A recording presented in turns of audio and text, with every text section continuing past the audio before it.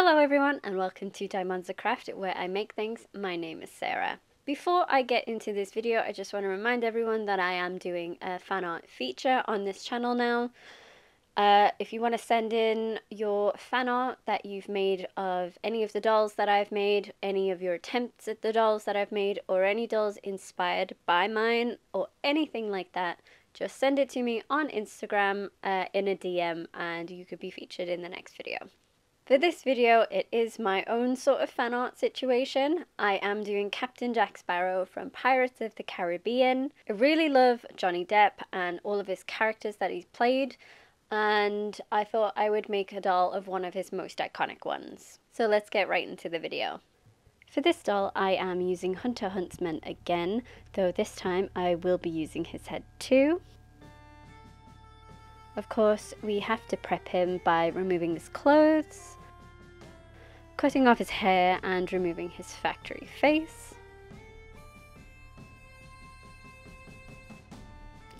Then I had to get this flocking off his head.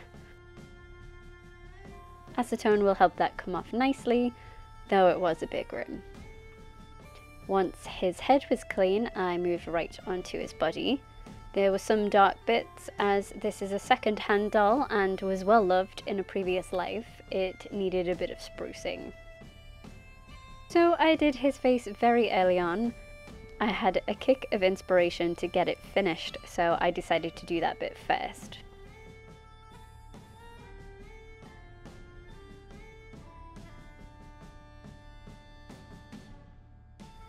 Now, never forget that I do not profess to be amazing at portrait dolls. I am going for Jack Sparrow as a character and not Johnny Depp playing him. He will look kind of like him, but my aim isn't to make a Johnny Depp doll. It can change from project to project. Sometimes you feel the clothes making first, or accessories, or the face. Sometimes you have to do the hair first, but I usually do that when I need to reroute in case the rerouting cracks the face up. I am gluing hair onto Captain Jack this time, so his face comes first.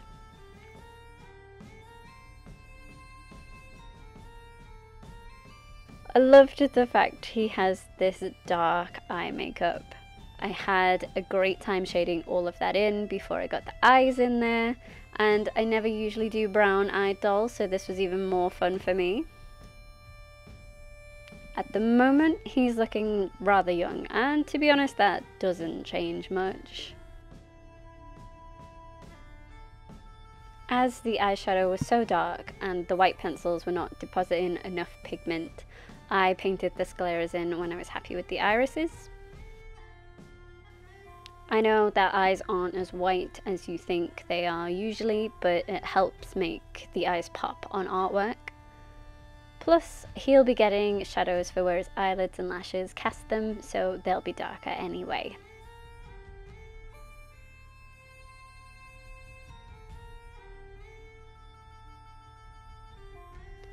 Now, a new experience for me was to add facial hair to the doll. I have done male dolls before, but none of them had a grand stash or beard situation. So I just drew this on as best as I could. I could have added this with yarn or something, but I had far more control with the drawing.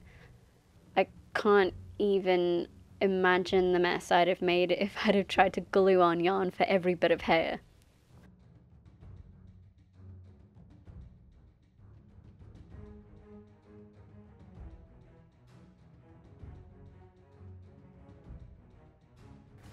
Of course, the last thing to add is the little X on his face.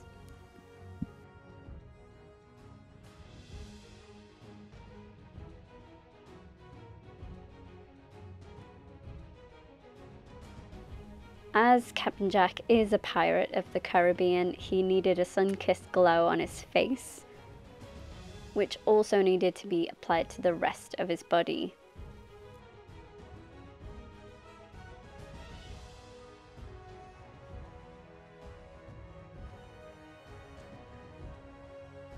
I didn't add yarn to the face, but the braids on his chin couldn't be added using pencil. To do this, I braided 2 tiny bits of yarn together and just glued that under the chin where they'd stick out. I blended the yarn hair part into the bit that I'd already drawn on, and it looks okay.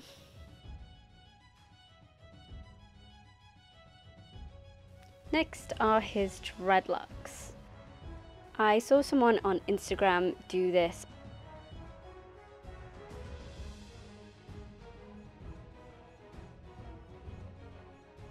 I just used warm water with dish soap, spread that soap on the yarn and rolled it together.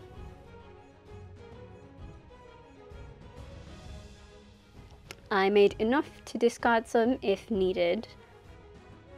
Then he needed these braids and dreads to be decorated. I found as many beads and small things as possible to add to it to give it that pirate decoration. Then for this string of beads that don't seem to be added to hair, I just made that on a wire and glued that in place.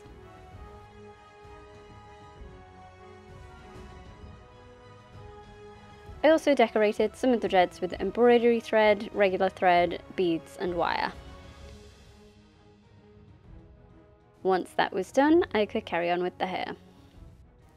There looked to be some parts of hair that weren't in dreads, so there were bits that just looked loose, so I glued those to his scalp.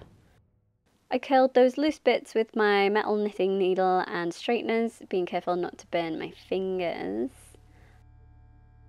And I glued the dreadlocks all over.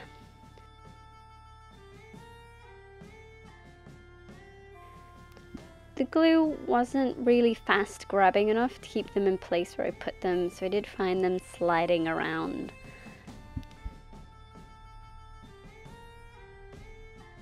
I did make his bandana off camera.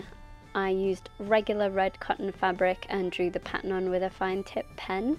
It was easier than trying to find a patterned red fabric. Here is how he looks with his hair and dreads in place. He does look like a young Jack Sparrow. There are some flashes of blonde in there as well. All of the reference pictures had some varying degrees of this, and I guess it would be kind of bleached from the sun. For the other accessories in his hair, like the bones, I guess, I made those out of milliput and painted them the right colour. I made the long bone and string of bones and his little piece of 8 to go on there, and this will hang over the top of his bandana.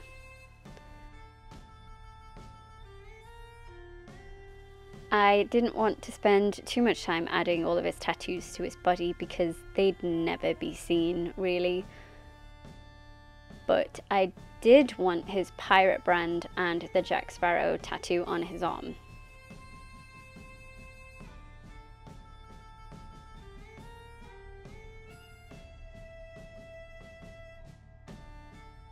I cut myself off before I finished that tattoo, but I do have it here after I made him some pants off camera. They're a bit long, but that's okay.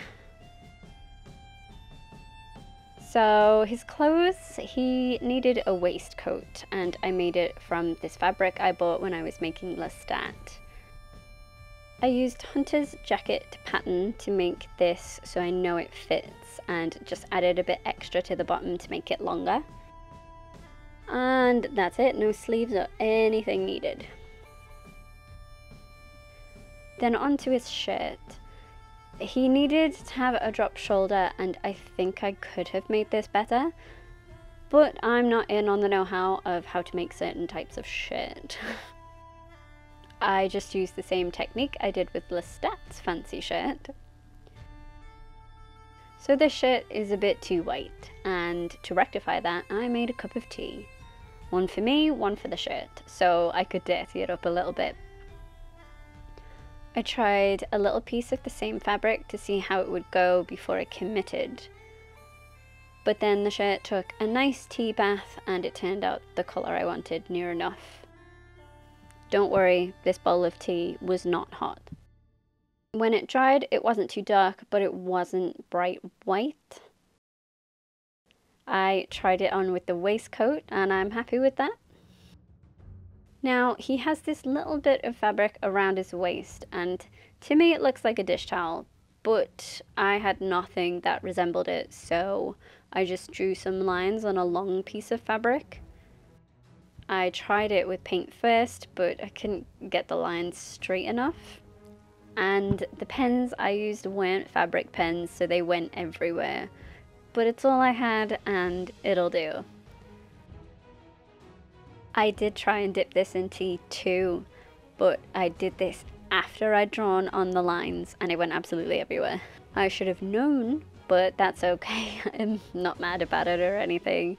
So I just dragged a pastel over the top to dirty this up.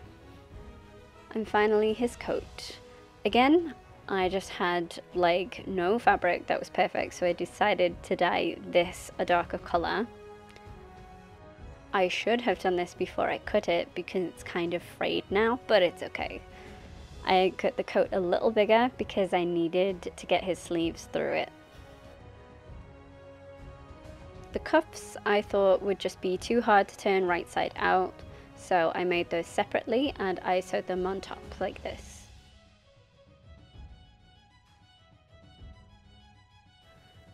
Then for extra detail, I used embroidery thread to make the buttonholes. I did this on the waistcoat too, off camera. And I added little rhinestones as buttons on the other side. It really turned this coat from boring to beautiful. I love the details on this. And here's what it looks like on the doll.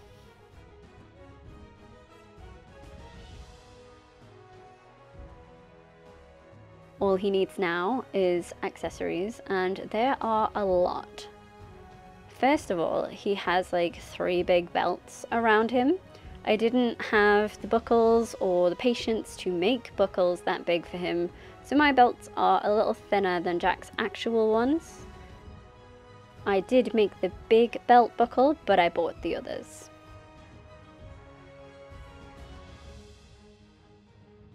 Then came the issue of his shoes. I had put these off for ages because I wasn't sure how to do them. I hate making shoes from scratch, so I decided to use what he had. When I scalpeled off the details and sanded those down, they looked like they were made of suede, but I had the suede that I wanted already, and I just glued that on top.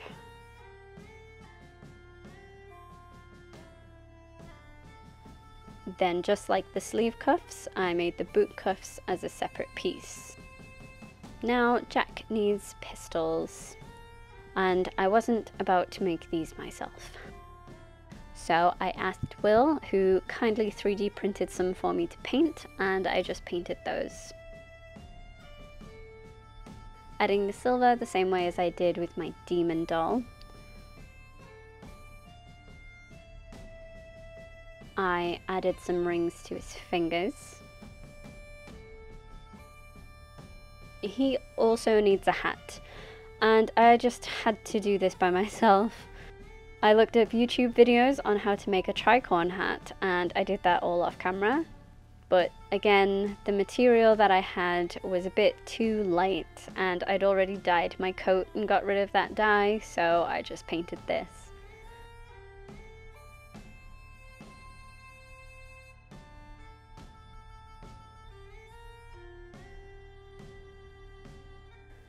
Finally, the last bits I need are a sword and his compass.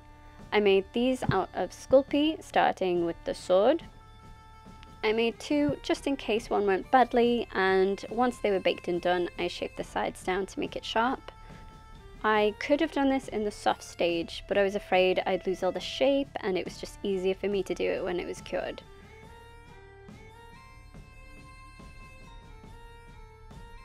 Then his compass, I made a little too thick. It's alright. I did also try and make it so that it could open, and it did for a bit. But then it broke, unsurprisingly. All that's left to do is to paint those, add some shine with the chrome powder to the blade and the handle, and they're done.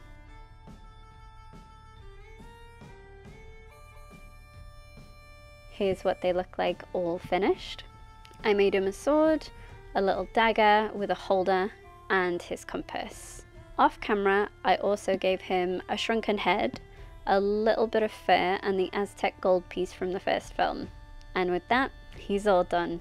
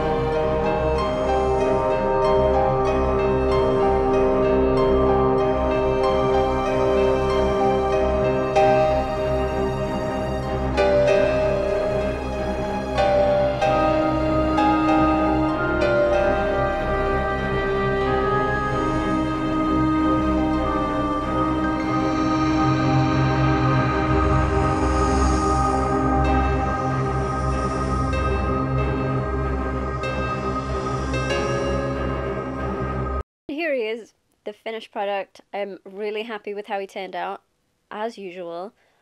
But to be fair, this time there was a lot of elements that went into him that I wasn't expecting to put in there, but here they are. I'd be open to making a lot more Johnny Depp characters in the future because they're also wonderful and fantastic. So, of course, all of the pictures were taken by Will Charlton Photography, so give him a follow on Instagram if you like them.